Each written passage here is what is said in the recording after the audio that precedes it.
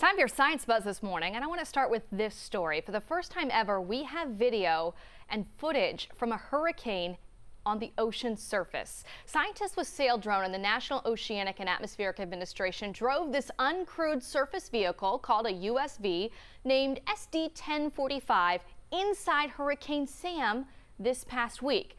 This is pretty incredible. This instrument is battling 50-foot waves, winds of over 120 miles per hour in the right front quadrant of the Category 4 hurricane at the time. Sail Drone's fleet of these new USVs collected critical scientific data, and they can also give us a new view into one of Earth's most destructive forces.